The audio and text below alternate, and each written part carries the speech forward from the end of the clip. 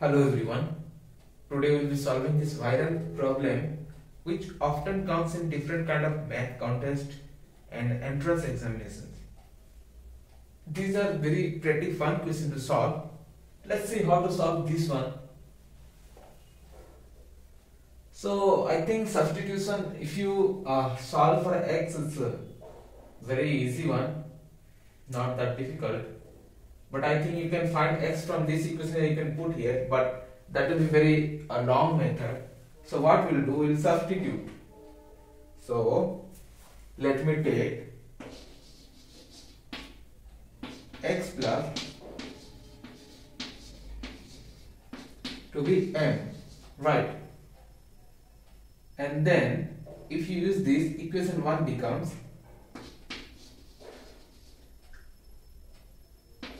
1 by n is equals to 2022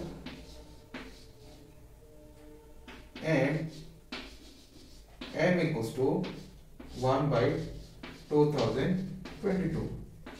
Say first equation. Let's use this in second equation. So this is going to be 1 by 2023 is 22 plus 1, so I can write m, this one as x plus 2022 plus 1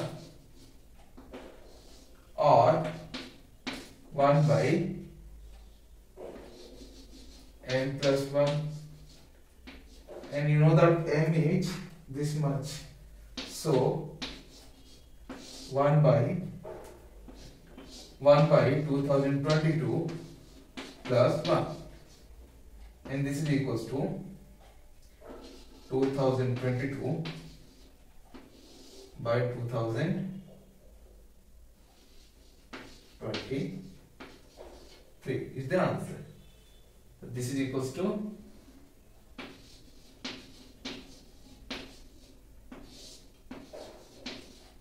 Thank you for watching. We'll see next time with one more question. Have a nice day.